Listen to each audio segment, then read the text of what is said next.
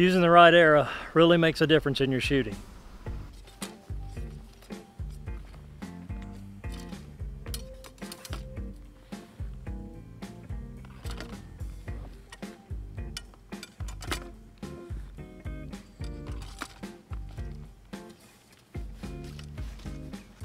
So even if you're new to the sport of archery, you've probably heard things like spine, GPI, GPP, and it can be a little bit confusing. But we're going to talk about that in this video, and hopefully it'll give you some clarity and help you understand when you go to select your next arrows. Okay, now spine comes in two different flavors, if you will. You have static spine, and then you have what's called a dynamic spine. Now manufacturers will send out their arrows with the static spine rating stamped on the arrow. Now how they come up with the static spine rating is simply this. They'll take their arrow, they'll take a 1.94 pound weight or an 880 gram weight, hang it in the center of the arrow. Now how much that flexes or bends, they'll take that and multiply that by 1,000. So this is a 500 spined arrow. So what's happened is, as they've done the measurement, it's flexed 0.5 inches. They multiply that by 1,000, it gives them a 500, thus a 500 spined arrow. Now this is the same for all arrows. Up next is what's called a dynamic spine. Now dynamic spine can be altered by you, the archer, and this is not something that's set in stone, and there are so many combinations to affect the dynamic spine of an arrow. Really, it's just a matter of what weight you're using. Are you using weighted inserts? Are you using a heavier field tip, a lighter field tip? That's going to have an effect over the dynamic spine, or how much it actually flexes as it leaves the bow upon the shot.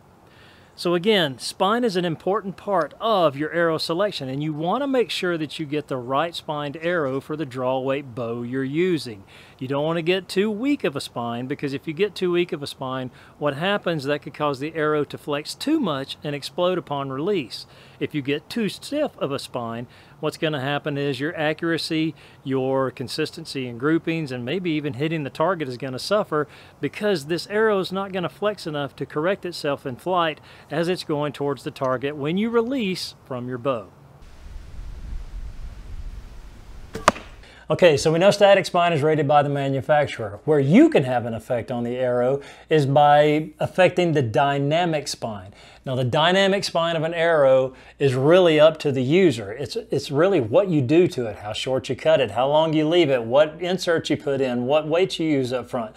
All of that's going to have an effect on the dynamic spine of the arrow. And really that's just how it shoots when it releases from your bow. Now this gill tip hunter here was a 340 spine, and what I did was put a 100 grain brass insert in it using a 125 grain field tip up front. Now I wanted to shoot this out of my 50-pound bow. The thing about it was, at the full length 32 1/4, this was too weak, so it was giving me a knock left, indicating that it was too weak. So what I did was I took 1/4 inch increments off of this until I got this arrow to fly straight without fletchings on it. So that's called a bare shaft tune.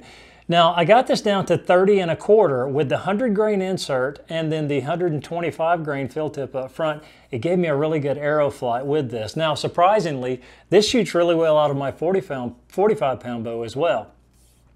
So that is how you affect dynamic spine. Now let me caution you a little bit against doing this if you're a new archer.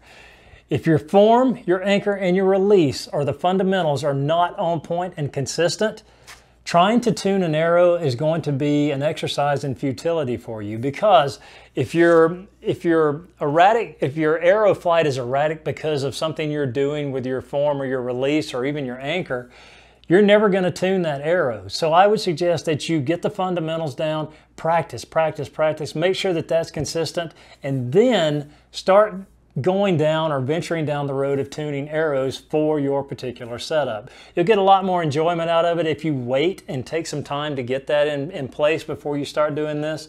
But again, your dynamic spine, you can have a major effect on that in a positive or negative way, just depending on how you shoot. Now we've talked about spine, let's talk a little bit about GPI. Now, if you don't know what GPI is, it is simply this: grains per inch, meaning for every inch of arrow you have a certain amount of grains in that inch.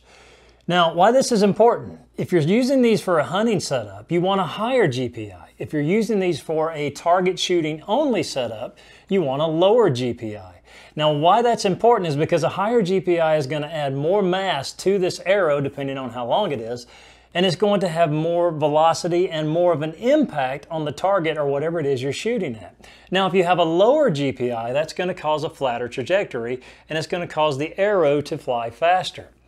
This is really good to know if you're setting up your bow for hunting, or you're setting up your arrows for hunting, or if you're just strictly going to be target shooting, 3D shooting, something like that. A lower GPI will probably do you a lot better.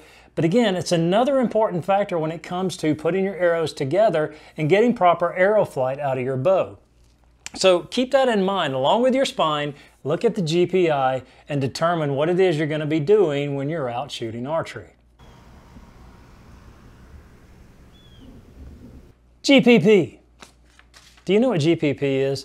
GPP is grains per pound. Now, a lot of bow manufacturers will put on their bows a recommended grains per pound that they prefer you shoot when it comes to arrow selection. Mine is an 8 to 10 on my 50-pound bow. Now, that's where they say the bow performs the best if you have an arrow that weighs between 8 grains per pound and 10 grains per pound. Now, if you exceed that lower threshold, that's where you could get into a little bit of a dicey situation, especially if you really go beyond that and bottom that arrow out to where it's super light for the bow you're shooting. Because a lot of bow manufacturers will not honor the warranty if you're shooting arrows that are below that lower threshold. And plus, it could put the bow into a dry fire situation and cause damage to the bow, and even worse yet, cause bodily harm to you. Now let me give you an example of how to figure GPP.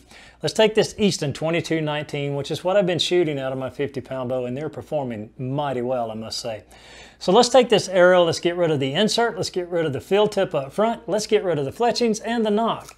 So this arrow at 31 inches has a 13.8 grains per inch. So if I take that and multiply that by 31, that gives me a 427.8 grain arrow weight. Now, let's add everything to it. Let's put in the 11 grain insert, the 125 grain field tip up front. I don't know what the fletchings weigh, and then you add your nock on there as well, and then we weigh the arrow. That's going to bring me to a total weight with everything included at 31 inches, 563.8 grains. Now, that's a heavy arrow, but out of a 50-pound bow, this arrow performs really well. So to find the grains per pound, what I do is I take that number, 563.80, divide that by 50. That gives me 11.28 grains per pound that I am shooting through my bow with this arrow. Now, what that means in a hunting situation, this is going to have a lot more knockdown power. It's going to have a lot more penetration power. Now, if I were in a target shooting only situation at longer distances, because of the weight of this arrow, it's going to drop faster, and it's going to have a lot less of a consistent straight arrow flight. It's not going to be very flat. It's going to, again, the trajectory is going to go off at longer distances. But for hunting situations at 10, 20, or 25 yards, this would be a perfect arrow for that. So again, your grains per pound is something that you should take into consideration whenever you're building your arrows, depending on what you're going to be doing with those. If you're hunting, you kind of want a little bit more of a grains per pound. And again, if you're target, take that down a little bit lower. But try not to exceed that lower threshold. And if you do, don't exceed it by too much. You can still get the bow to perform, but you don't want to be unsafe with that.